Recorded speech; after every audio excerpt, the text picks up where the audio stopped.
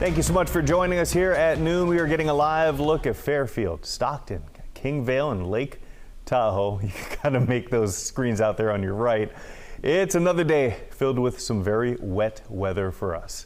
And we've got team coverage for you. Michelle Bandur is up in Applegate with the latest conditions on I-80. We'll be checking in with her later on this hour. But first, we want to bring in meteorologist Eileen Javora for a look at the conditions that we are seeing right now. Yeah, we're continuing to see rain passing through the valley, although it's letting up here in Sacramento a bit. But that snow has been consistent and heavy throughout the morning time, falling at a rate of about 2 to even 3 inches an hour up towards the highest elevation. So you can see the flags in the outfield of Sutter Health Park blowing in that south breeze. The lens is wet, but again, here in downtown, getting maybe a little bit of a break right now. You can see the rain is much more broken up over Sacramento, but still hanging on to Stockton with a steadier rain. That's now pushing right out of downtown right now and heading off towards the east. And once you get up at around 2,000 feet, some spots even below that, we're mixing in the snow. But look at this snow, this solid snow going over Interstate 80. It has looked like this all morning long on Doppler. So we're just adding to the totals up here. This is what it looks like at Castle Peak approaching Donner Summit.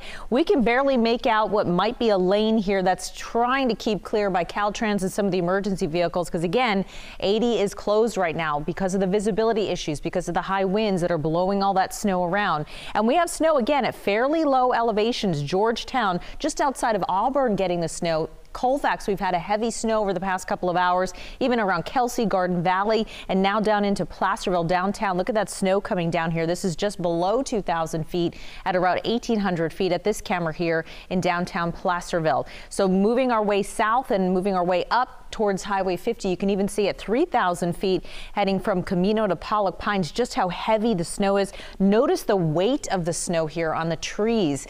This could be an issue for some folks at that 2,500 to 3,000 foot mark. We had snow yesterday, heavy snow this afternoon, just piling on to that. So some branches certainly snapping under the weight of that snow. And again, Highway 4 and down towards the mother lode getting the snow at around 2,000 feet. So still that wind up at 20 to 30 mile an hour gusts consistently here in the valley throughout the morning time. That'll stay up as well in the mountains where the blinding conditions and whiteout conditions expected through the afternoon. It won't let up until tonight. So still through today, an additional 2 to 3 feet of snow falling. We'll give you an update on how much snow we expect at those lower elevations and look ahead to how cold it's going to be tonight in the valley once we clear out, Mike. All right. Thank you so much, Eileen. And let's take a look right now at what viewers have been sending in all morning long. We got some video. We got some pictures. You got Bear River Pines in Grass Valley, Twain Harte in Tuolumne County, Arnold in Calaveras County, Meadow Vista in Placer County, Greenville and Portola in Plumas County. You just see lots of fresh powder, and a lot of folks are going to have some very full backyard. So thank you for sending all of those videos and pictures in. Now let's give you a live look at what things are looking like along I-80 as we speak. We're going to bring in KCRA 3's Michelle Bandur, who's live from Applegate with the very latest. Michelle, I got to imagine, how was the ride up? Was it treacherous at all? Oh, good afternoon, Mike. You know, actually, the drive up wasn't horrible. We had a lot of that heavy rain as we were leaving Sacramento.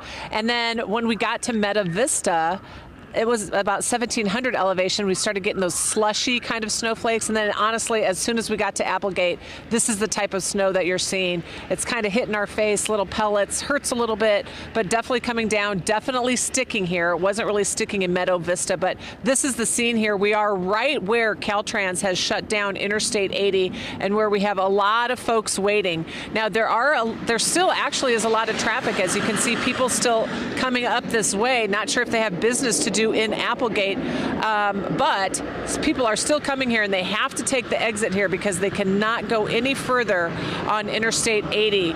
We have on the way up, as you mentioned, a couple exits before here at Applegate, we had a lot of semis just parked off the side of the interstate just waiting. We also are seeing a lot of snow plows from Caltrans. They've been up and down here quite a few times since we've been out here plowing. I did check in with Caltrans, and a spokesman says it's likely going to be shut down until tomorrow. They are just trying to keep up with the snow that keeps falling, trying to keep plowing it. But as of now, we're still shut down. So really, if you don't have any business to do up here till Applegate, there's no reason for you to get on Interstate 80. We were talking about folks waiting. We've got a bunch of semis on the other side. Although they're facing the other direction, they are wanting to head that way, but they just need a place to stay while they're waiting for the interstate to open. And as my photojournalist Drew pointed out, there's a gas station there, got some snacks, got a bathroom there. So probably a good place for them just to kind of camp out and park as we're waiting for Interstate 80 to open. And I also have to mention, though, some of the traffic that keeps coming through here, they're going pretty fast. This guy's going a lot slower. And we've seen some of the traffic that's been plowing through here. But yeah, they're still coming down here on Interstate 80 and getting off at Applegate. Mike, I checked in with Placer County, and I talked to the roads division director, and he tells me it is all hands on deck on those county roads. He told me he's not really seeing a lot of extra traffic on the county roads since the interstate is closed down, but he said it's been difficult to keep up with the snowfall, but they are 24/7 plowing those county roads, so at least the local folks in Placer can get around within the county since Interstate 80 is closed. But as you can see, this is the conditions going on here now. We're going to stay out here all day. We'll see if it's going to get any better, but we'll stay here for you. Reporting live in Applegate, Michelle Bandor, KCRA 3 News. All right, Michelle, I'm very happy that you're able to find a spot that has some hot coffee and some snacks for your benefit at least. All right. Thanks so much for this live report. And a bathroom. That's key. Very key. Michelle, thank you so much. All right, those road closures, just one of the reasons several Sierra ski resorts are closed today. Let's give you a live look right now at Heavenly Ski Resort. Yeah, you actually see some folks out there. They opened just about an hour ago at 11 this morning. Boy, it's windy out there as well. Most ski resorts are closed, including Sierra at Tahoe Palisades. You got Bear Valley and Dodge Ridge. Now, there are a lot of resorts reporting some heavy snow, and as we just mentioned, gusty winds, dangerous conditions for guests, all because of the storms. And that's why keeping crews off the mountain for the day is a pretty good idea. Well, sometimes you get too much of a good thing, and we love snow. We'll take it anytime we can get, but when it's back to back to back and no breaks, like, it does impact operation, especially when you get high winds.